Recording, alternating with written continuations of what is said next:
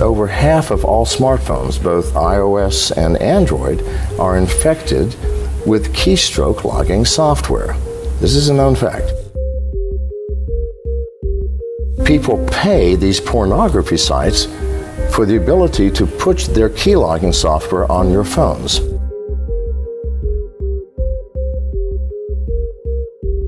How do you think they make their money? It costs millions of dollars to maintain these massive databases and have the bandwidth to disperse this pornography, and yet you don't pay?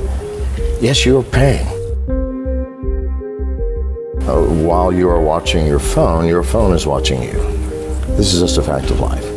The operating system is designed specifically to watch you, listen to you, find out where you are in order to help you. It needs to know who your friends are.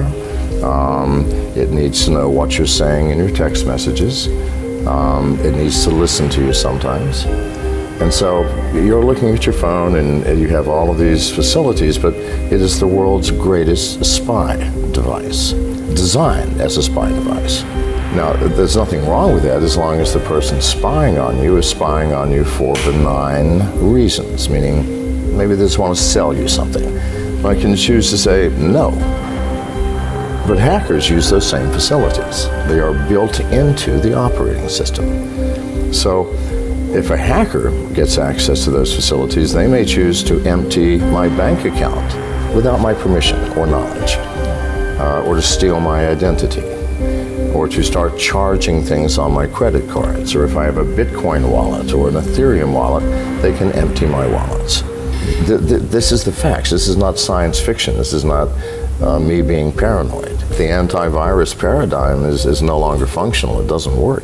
I said this 10 years ago, and I'm the person who invented it. So people should listen. I mean, if I invented it and I built the first antivirus company, viruses are not the problem. By the time hackers have planted malware in your system, it's way too late. The hackers spend weeks, months, or sometimes years sniffing around in your system, taking what they want before they even plant malware. But you can find the presence of a hacker in your system so easily. Every hacker has to go through certain steps in order to break into any system and do damage. The first thing they have to do is get through the firewall, and all firewalls have holes. It's impossible to build a firewall that can keep out all hackers. It just can't be done. They have to get through the firewall, and then they have to find out where they are. And so what's on this net? So they sniff every device on the network. You have people, I mean, I've even heard people at Google say that if you have nothing to hide, you have nothing to fear. Well, I've never heard anything crazier.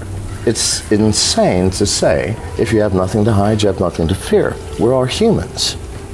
We are living in an imperfect world. Over half of all smartphones, both iOS and Android, are infected with keystroke logging software. This is a known fact. Every pornography site in the world, if you have ever, I'm sure nobody here has ever looked at pornography, but if you have, then you have keystroke logging software. How do you think they make their money? See, this is the issue. It costs millions of dollars to maintain these massive databases and have the bandwidth to disperse this pornography, and yet you don't pay? Yes, you're paying. The instant you visit the site, if you have an Android, for example, the site runs a JavaScript which sets the download unauthorized application flag. The very first video that you watch, you now, because that's a click-through, you clicked, you did something. You said, yes, oh, good, that's yes, I'll do that.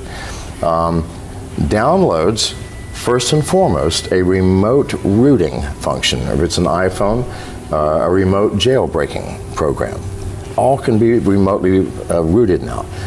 After it's rooted, they download a keylogger, and all this takes just a matter of seconds. And from that point on, somebody is watching every single one of your keystrokes. Now, people pay these pornography sites for the ability to push their keylogging software on your phones. Why? Well, maybe they're a Bitcoin aficionado, and they're going to see, do you have a Bitcoin wallet like Mycelium or what have you? Yes. Well, this is going to hang around until you access it and input your keys or your passwords, and the next day your wallet's going to be empty.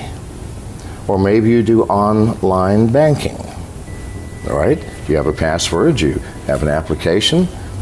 The very first time you've logged into your bank to check your balance or do anything, they go, thank you very much. And the next day, your bank balance will disappear. Now, why has this not happened to you already? Because hackers are not stupid. In order to take something, they have to download additional software. If they only take 400 or 500 people's bank accounts in one day, then the next day, the white hat hackers are going to say, this is how they did it. Everybody, you can protect yourself. No, they're going to wait until one day this year or next year, and 100 million people in one day are going to have your bank accounts eradicated. Zero balance. Or your identity will be stolen. Or your Bitcoin wallet will be emptied. Or maybe they've been watching your keystrokes to see if maybe you're saying something to a friend or a lover that maybe could compromise you. Maybe they can blackmail you. If they get lucky, you might be a United States congressman or a senator, in which case, now not only do they have money, they have power. And the Russian cyber mafia and the Chinese cyber mafia are so powerful, they pay literally hundreds of millions of dollars to these pornography sites to allow them to access your smartphone so that at some point they can utilize that. Now, you said, how secure are they? Well, they're not. They're not. Neither the alt currency wallets nor anything else in the cloud. Because what is the cloud? We haven't thought this through, people. The cloud is a place where I'm going to store data. I don't know what computer it's on or even what country it's in. I don't know who is managing it and monitoring it and controlling it. I don't know what type of security facilities you have. I know nothing. And I'm willing to put my valuable data there? No.